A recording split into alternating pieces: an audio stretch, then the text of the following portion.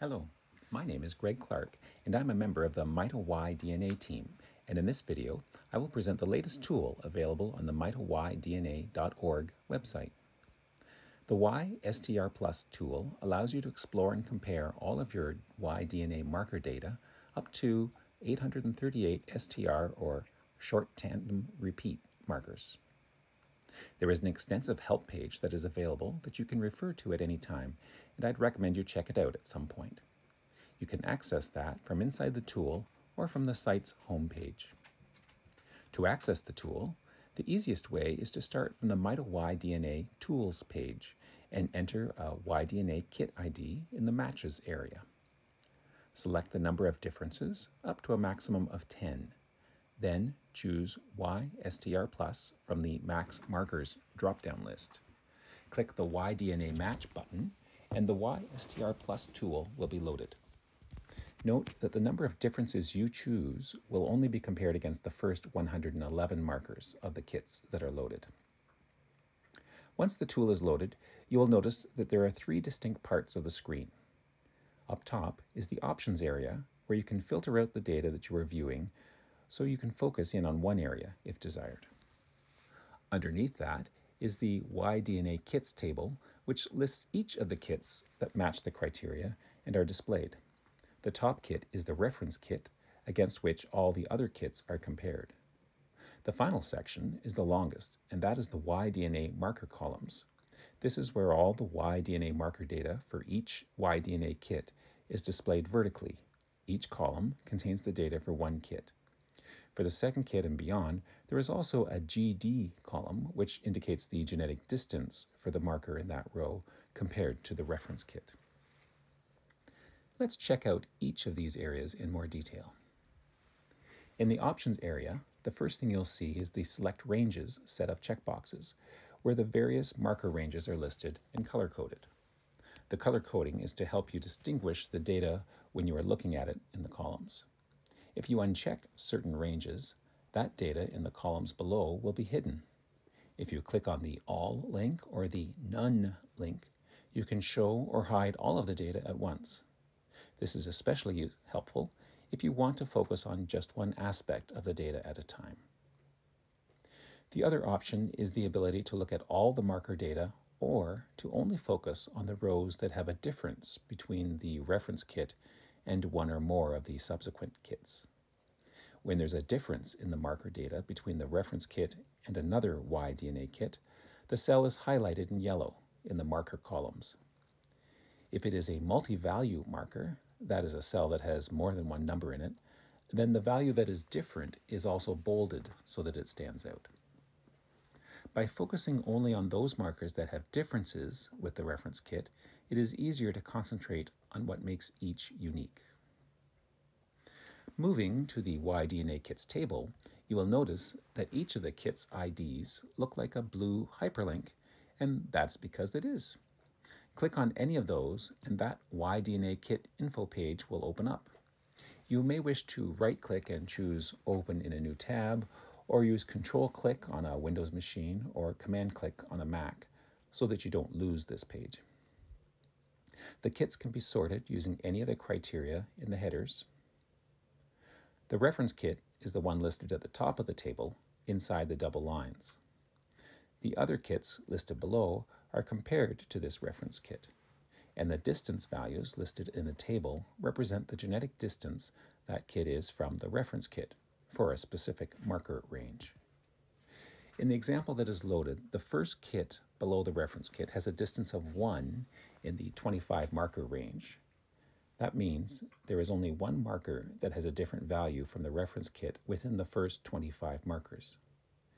In that same range, the next kit has a genetic distance of 4 because there are 4 different values that differ from the reference kit.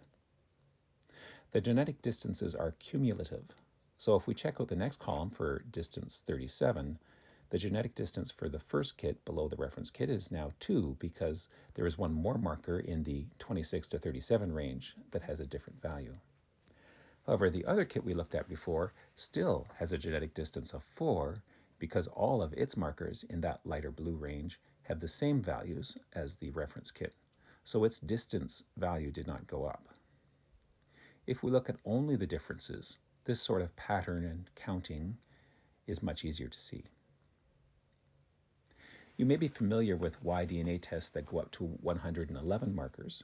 However, there are tests that go beyond that, different versions of the Big Y test from family tree DNA, for example. Those markers are divided into two groups for the purposes of this tool, and the genetic distances computed in the distance 561 and the distance 838 columns. There is also a distance checkmark column. In that column, you may have noticed during the demo that the values change as the ranges above are checked or unchecked. This column displays the genetic distance of just the markers that are visible at any given time. So if you are looking at a subset of the data, this value will be much smaller than the full distance of the entire set. You can also resort based on this value. The final set of icons in the rows for the Y-DNA kits allow you to manipulate how they are displayed and in which order they are in. You can move kits up and down in the table, which will also move their marker columns left or right below, and you can hide them temporarily. When you click on the I icon, it grays out the row in the Y-DNA kits table and hides the corresponding columns of data in the marker columns. If you're displaying only the differences, you will probably notice that the set of data you see will also change there too. However, the information is not gone for good. A single click and it's back. However, if you really want to be done with a Y-DNA kit, perhaps you've discovered that it may have matched the initial criteria, but is really not a member of the same family or set of data that you want to focus on. Then you can use the red X icon to remove it from the table. You will be given a chance to change your mind in case you clicked on the X by mistake. The icon in this row, however, that will change the data displayed most profoundly is the first one in the list, the one that looks like an up arrow with a line over top. What this one will do is to move the kit in this row to the very top of the Y-DNA kits table and will make this kit now the reference kit. By creating a new reference kit, this will force all the other kits to be recalculated, so the genetic distances will all be redone, the yellow highlighted cells in the marker columns will be redone, and the mini-map redrawn. This allows you to look at the same data from a whole new perspective. Underneath the actual table are two other buttons that are connected to it. One is the button you use if you want to add a new kit to the table. If you enter a wrong kit number, you'll get an orange message letting you know that there was a problem. The other yellow button, or buttons, that are there will take you to external websites that display interesting information about the haplogroup of the reference kit and or other kits on the page. At the time of this recording, there was one such button in the tool, but plans for a second one to be added shortly are in place. Enjoy exploring them as they appear. Now let's examine the largest part of the page. That is the actual data as displayed in the marker columns. Each column represents the data from a Y-DNA kit listed at the top of the page. Each row represents a specific Y-DNA marker and its values that have been found in those kits. The name of the marker is used in the first column is the most commonly used one, as found on the Family Tree DNA website. If a Y-DNA kit doesn't have data for that specific marker, the cell will be left empty. For some ranges, when there is no data, or a no call, meaning that the testing couldn't determine a result for this marker, then a dash will appear in the cell.